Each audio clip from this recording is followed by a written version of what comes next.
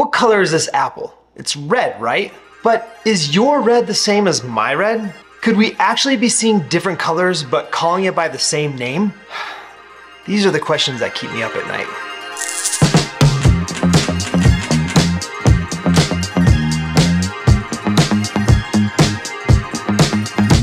Hey there, curious minds. Dave here.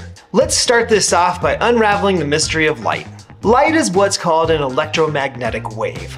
You can think of it like a little stream of packets of energy called photons that travel through space. And I said it carries energy, which is the ability to cause change. And light can cause a lot of change. It literally powers our world. So at its most basic level, light is how energy is moved through space in the universe, starting primarily in stars like our sun. Now let's talk about colors. This is a simplified model of a light wave. The most important thing here is the wavelength, the distance between the crests of the wave, because different colors have different wavelengths. The color red has a longer wavelength, around 700 nanometers, and a nanometer is 1/1000th of a meter. It's really small, really small. And on the other end of the spectrum, you have violet, which has a wavelength of around 400 nanometers, even smaller. I like to say that my favorite color is 470 nanometers. It's blue. Such a nerd. Here's the weird part though. If red and violet light are just electromagnetic waves with different wavelengths, then why do we see them differently? Enter the eye and the brain. In the back of your eye, you have these little things called rods and cones. They detect light and then send signals to your brain. Your brain then creates the colors. Yes, that's right, your brain creates the colors. Objects themselves are colorless, which is why people can be colorblind. Their rods and cones are built differently, or maybe missing, changing the signals that get sent to the brain. And it's way more common than you think. There's at least 1 or 2 guys in every classroom that have some form of color blindness. And it's crazy how we actually see color. We see color when certain wavelengths of light enter into our eyes.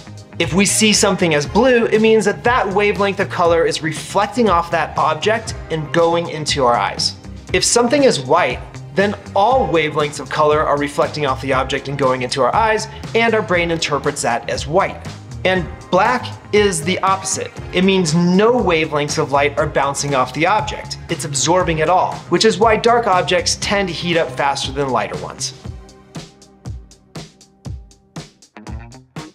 Surprisingly, visible light is just a tiny part of the electromagnetic spectrum. Stars give off radio waves, microwaves, infrared, ultraviolet, X-rays, and gamma rays. And as wavelengths get smaller, the frequency increases, and that's the number of wave crests that pass a point in any given amount of time.